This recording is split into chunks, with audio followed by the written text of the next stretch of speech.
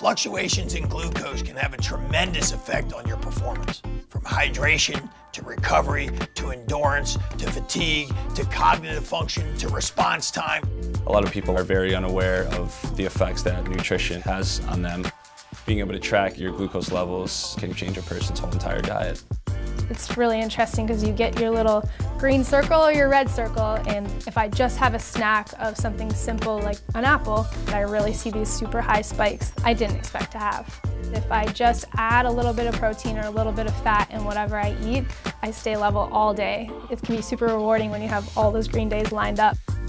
If we can give the insight necessary to optimize the nutritional aspects of every individual we work with, we can change a human being from the inside out and focus on training high-level athletes from around the world. And we're the only private organization that runs professional teams, like the Detroit Red Wings and the New York Mets.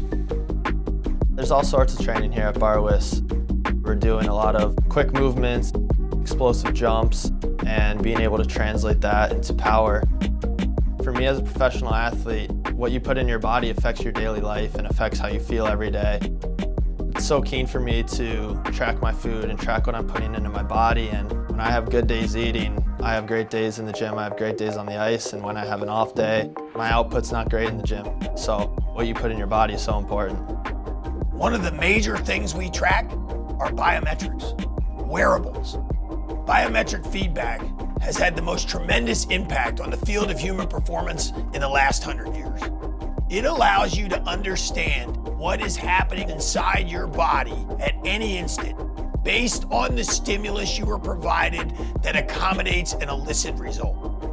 If I understand that, I can optimize that. Without that information, I'm guessing. I don't like guessing. With levels, you're able to track everything and it immediately will tell you how it affects your body. The normal everyday person kind of just assumes stay away from carbs and try to eat as much protein as possible, but everybody's sort of different in that aspect.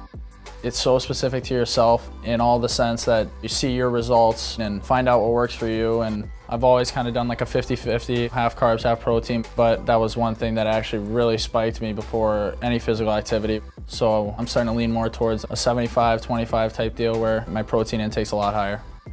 Since I started using levels, I've noticed that the biggest thing for me was my food input. Sweet potatoes, I didn't metabolize those really well, and I didn't always tend to get the highest scores, but every time I had rice, my scores immediately shot up right away.